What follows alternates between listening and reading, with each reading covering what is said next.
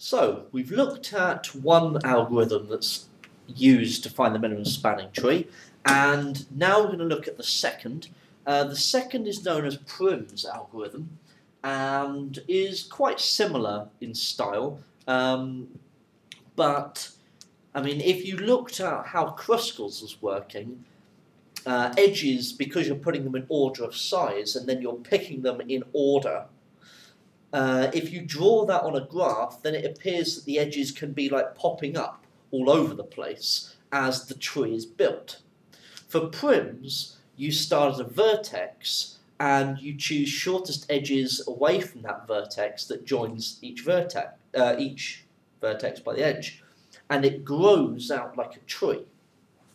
So there is a difference in the style, but they are relatively similar in what you need to write down.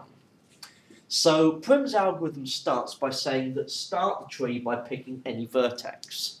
Usually in the exam you'll be told which vertex to start with, okay? So that is just to make the examiner's life a lot easier, okay? But in reality you could start with any vertex you like. Then you look at each arc that joins a vertex already in the tree to one not yet in the tree. This concept here is something that students find quite difficult to grasp. Okay, so what I'm going to do is I'm going to start by looking at this example. Okay, so here is a graph, a network rather, that we're going to find the minimum connector for, minimum spanning tree. So let's say we're starting at A. We've been told to start at A. Okay? So at A, what we do is we look at each of the edges coming out of A and we pick the shortest one.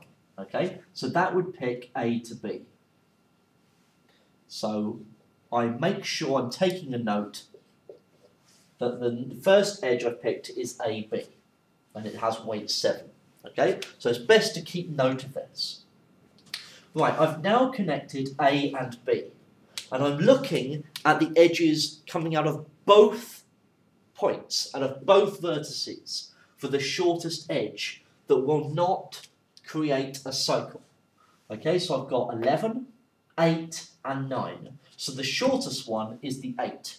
So A, F, 8, which connects F. Okay? Now I'm then looking at all of the edges coming out of all three vertices, BC, AE, and FE. And the shortest one is FE. Okay, so that's the next one I pick.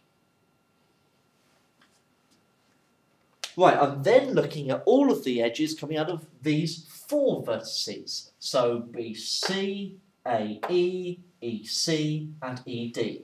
Well, I can't pick AE because that will create a cycle. So then I must be looking at ED. Okay, so this is the part that says, look at each arc that joins a vertex already in the tree to one not yet in the tree. Okay, so I wouldn't even look at AE. It wouldn't just create a cycle, but that would be looking at a vertex or an edge that would connect a vertex that's already in the tree. So add the one with least weight to the tree. So in this case, it's ED. Right, sorry, keep note of it. ED 9. That's connected D. So I've got one vertex left. Okay, and then the last one is CD. At 10. That's the shortest one. Okay, so my minimum spanning tree